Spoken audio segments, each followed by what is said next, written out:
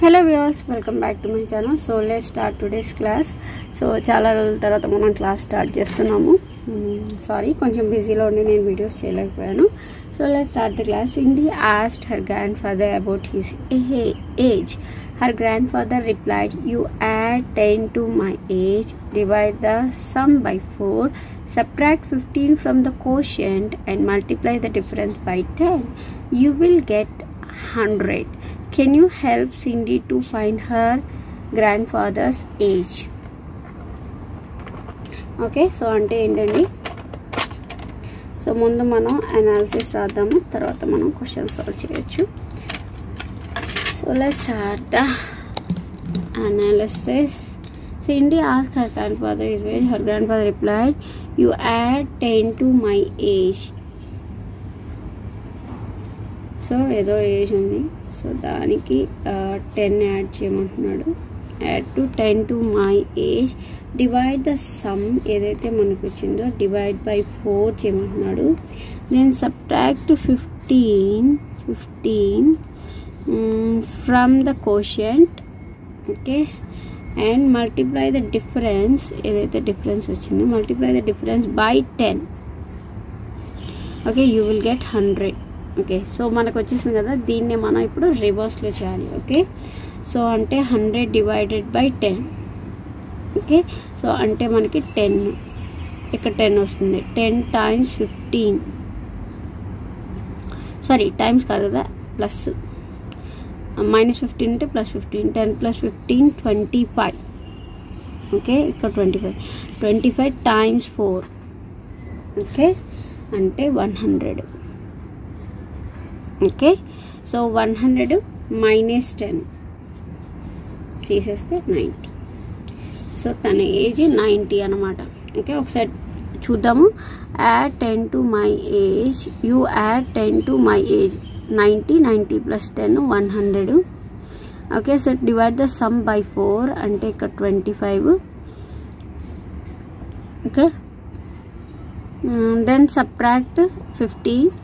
So 25 minus 15 అంటే 10. From the subtract 15 from the quotient and multiply the difference by 10. You will get 100 వచ్చింది కదా. So అదన్నమాట తన age. Okay, so let's proceed to the next question. కొంచెం closer look పెంచాలా? Okay, కనిపిస్తుంది అనుకుంటున్నాను మీకు. నాకైతే నా కెమెరాలో బాగానే కనిపిస్తుంది. An ex seller sold 2x more than the half the number of eggs in his basket. He then sold 2x fewer than half of the remaining eggs in his basket. If he was left with 28 eggs, how many eggs were in the basket at first? Above. An ex seller sold 2x more than the half of the number of eggs.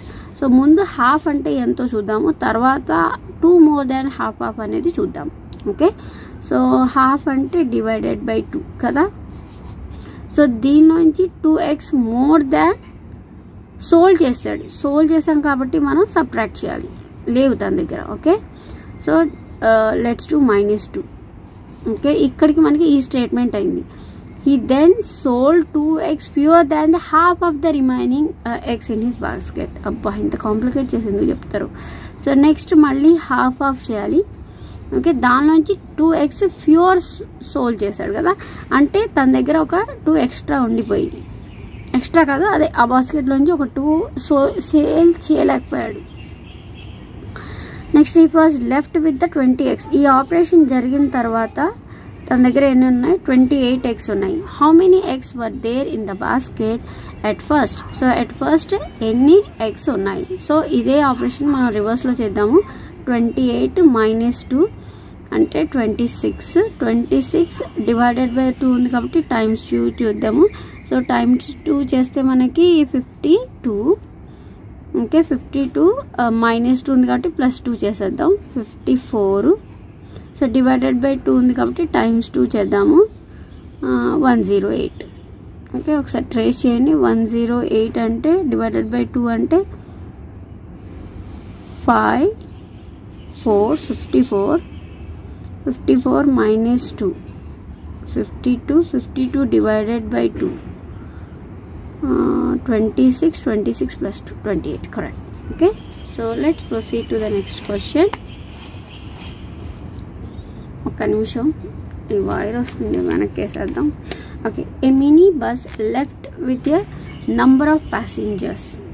7 passengers alighted and 10 passengers boarded the minibus at Evergreen Road. At Woodvilla interchange, 1/4 of the number of passengers alighted and 12 passengers were left in the minibus.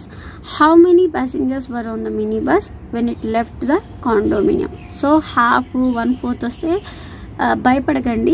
So చిన్నగా మీరు solve చేస్తే మీకు answer వచ్చేస్తుంది. So first analyse చేయండి. ఏ mini bus left A కాండోమినియం with a number of passengers. Okay, 7 passengers alighted అంటే so must ఎంతో ఉన్నారు మనకు తెలియదు. 7 passengers alighted అంటే దిగిపోయారు. ఓకే, అండ్ 10 passengers boarded, తర్వాత 10 passengers మనకి boarded అయ్యారు. ఓకే, అంటే ఎక్కారు. అట్ వుడ్విల్లా ఇంటర్చేంజ్ ఏమైందంటే 1/4 of the passengers alighted అంటే ఇక్కడ 1/4 of passengers దిగిపోయారు అంటే సబ్ట్రాక్ట్ అయ్యింది కదా ఈ వాల్యూ. So 1/4 of passengers దిగిపోయారు. ఈ 1/4 అంటే ఎంతో మనం కనుక్కోవాలి. And 12 passengers were left in the minibus. ఇందులో 12 passengers మిగిలిపోయారు. సో మనకి మొత్తం ఎంతో అనుకుంటే హోల్ వాల్యూ 1 అనుకుంటే 1/4 దిగిపోయారంటే 3/4 మనకి అందులో ఉన్నారు. సో 3/4 అంటే 12 passengers కదా, అంటే 3 units value is equal to 12. Okay, so మనకి అదే కదా 1/4 దిగిపోయారు అంటున్నాడు. అంటే ఎంతమంది 3/4 మంది. సో 3/4 మంది అని అంటే 4 భాగాల్లో 3 భాగాలు ఇందులోనే ఉన్నారు. సో 3 భాగాల వాల్యూ ఎంత 12. అక్కడ నుంచి ఒక భాగం వాల్యూ ఎంత 4. సో ఒక భాగం దిగిపోయారు కదా, సో దీ వాల్యూ ఎంత 4 అంటే ఇక్కడ -4 అనమాట. ఓకే, ఇది ఫ్రాక్షన్లో ఉంది. ఆ వాల్యూ ఏంటో మనం ముందుగా కనుక్కోవాలి. సో ఆ కనుక్కోవడానికి క్లూ మనకి ఇక్కడ ఇచ్చాడు. ఓకే, సో ఇప్పుడు మనం దీన్ని రివర్స్ ఆర్డర్లో చేద్దాం. Okay, so 12 + 4 16, 16 - 10 6, 6 + 7 13. సో ఆన్సర్ వచ్చేసి 13. కావాలంటే చేసి చూడండి. సో 13 - 7 6 అనమాట. 6 + 10 16, 16 - 4 12. ఓకే, 12 అలా. So next question. Alice used $4 to buy a comic book. She used half of the remaining money to buy a magazine. Lastly, she used $1 more than the half of the remaining money to buy a pen. She was left with $5. How much money had Alice at first? So word ప్రాబ్లమ్స్లో single రీడింగ్లో మనకు అర్థం కావు, చిన్నగా మనం analysis చేసుకుంటే అర్థమైపోతుంది. Alice used $4 to buy a comic book. Okay, so she used $4 అంటే $4 pay చేసి comic book కొన్నది. Okay, she used $4.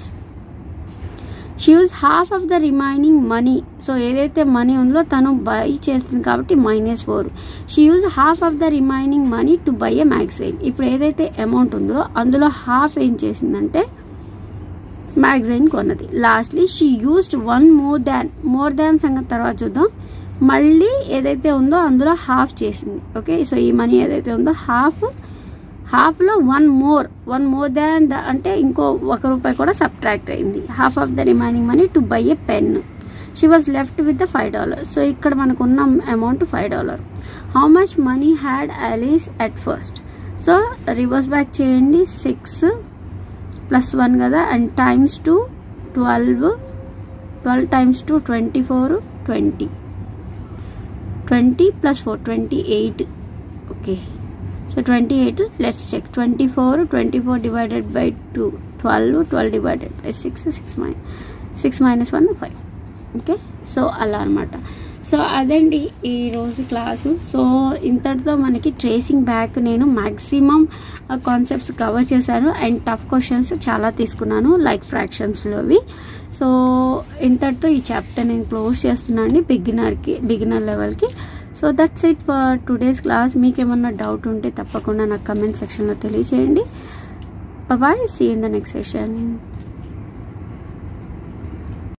Don't forget, age is a just number. Happy learning.